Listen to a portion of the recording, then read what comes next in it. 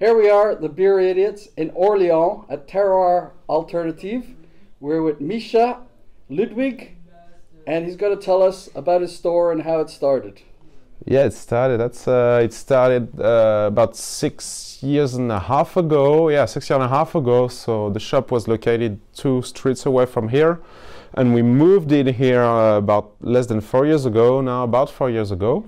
And at first we were only a bottle shop, so just selling beers to go. And then we became a kind of a bar, like now in between the shop and bar. And it's been 2 years, I think, we're doing the bar stuff. And it's been like a year and a half. We have 6 taps, rotating 6 taps all the time. What's your background? What made you want to start in the craft I bar? was in beer. I mean, I was really interested in beer before I opened the shop, and I was working ski resorts in the Alps in the winter time. I was in Paris the rest of the year for the summertime and spring mostly, and yeah, a lot of breweries were popping out everywhere. There was no shop in here in Orléans at the time. And so I felt I could do something. So I rented a tiny place. It started really small, and it kicks out somehow. Yeah, kicks out somehow. And what's the taste of the public? Did it take a long time? I know France, it took a long time for the craft beer scene to start, but it's really caught on now. And Orléans, I guess it's still a bit getting there, but not quite there. I mean, the people here, the customer we have, they're definitely onto the hype stuff, like the cans, the barrel aged stuff, and like all the fancy, the fancy beers. But the local scene, it's really kind of a traditional thing. Like they have their core range, 6 beers, regular stuff, an amber ale, like pale ale, and an IPA session, maybe sometimes a dark beer, brown ale. It's pretty much it. And mainly. But some people, they don't do. Yeah, we have about 100 kilometers away from here in Tours, La Petite Meze, which is like kind of nationally known for their beers. They do mobile canning, I think. Yeah. And they do sour ales and that kind of stuff. But mainly here, I mean, especially in the county and over there around Orléans, it's really classic beers. Yeah. What are people really liking, and that you're educating? I guess you're part of the education of the tastes and the thing. Yeah. What kind of beers do you find people? Are they going mostly for the French beers and the upcoming French beers, or are they also interested in places like Belgium, Germany, the US? What kind of styles? We mainly have beer nerds. I mean, we have a lot of beer nerds here. A lot of people that are really into that. Not even beer. It's kind of hard, like classifying the whole customer thing. But what we sell mostly, it's like the hoppy stuff, definitely, and the French stuff, like hoppy French stuff. Piggy's selling pretty good. Popin, of course. These guys, they're like the bee's knees of the French scene now, and so that's what people want, and we work directly with them. So we have like the beers are pretty fresh. Also the prices are fair, I believe. And the rest of what we sell, that's going to be mainly UK beers. UK beers, outstanding to my opinion. That's like the bee's knees of the scene. Like in the UK, that's the closest you can get from what you have in the US, especially in Manchester. So that's what we sell mainly, cans of hoppy French stuff and hoppy UK stuff, and also a lot of stouts. The mixed fermentation, spontaneous fermentation, that kind of stuff, it's getting, it's started, but it's still pricey. It's going to take a little time for people to have these beers like more often. It's really on rare occasions they have those, but we sell some still. It's pretty much it. We also have like people who want just regular beer, people from the neighborhood and stuff. They want the regular stuff, so which we have to offer. So that's pretty much what we sell actually. Yeah, and a lot of draft also. Yeah. Yeah. And you've also done a collaboration or two. You mentioned. Oh yeah, we made one with Piggy. Yeah, with Piggy, we came up with a New England IPA. That was pretty good. Dry hop with Simcoe, Mosaic, and Idaho.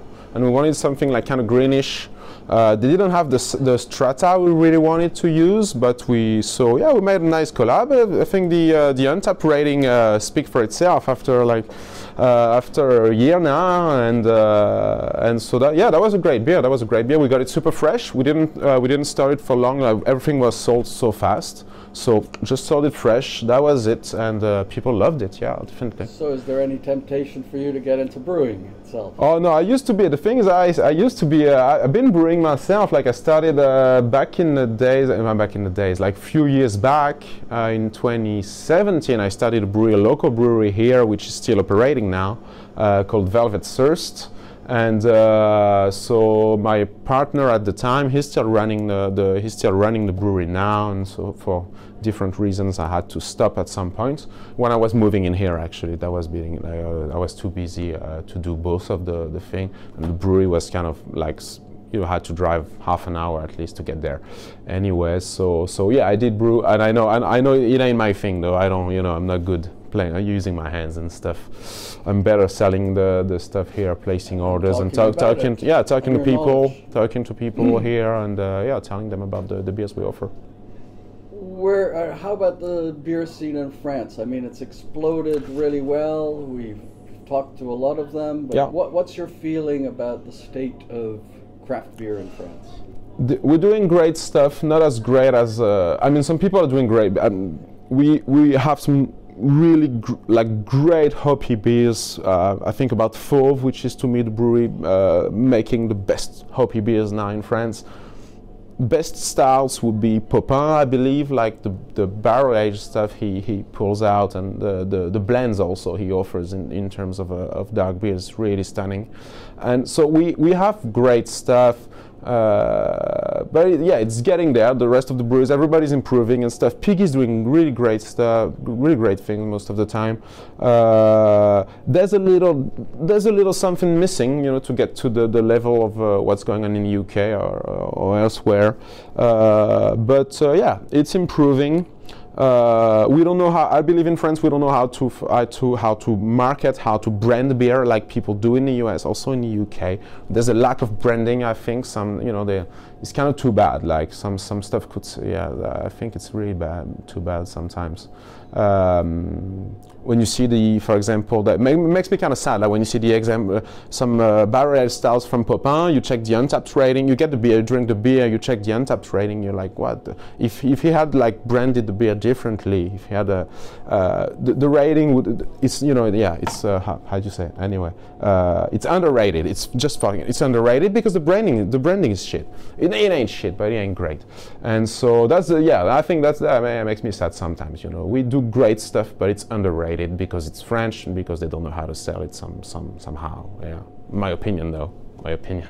That's what we want. Yeah. Where do you go from here with this store? Do you see it being bigger with a bar, or do you like it like it is? Is it suitable? I really like it like it is, like having both, drink on the spot, the draft, and the takeaway the shelves to take away and the fridges to take away. But the space is getting small. Like the attic we have back there, it's like super small. Now it's really packed most of the time, but we'll see how it goes. I mean, the location here is good. We have the bar license here. This is something you can't just run into a space and sell alcohol. Like it's kind of a tricky thing. Here it's it's good. It's good for now. We'll see how it kicks. I don't really know actually. The thing goes so fast most of the time. Well, thank you for talking to the Beer Idiots. No problem. Cheers, man. We're going to enjoy some beers. Right on, yeah.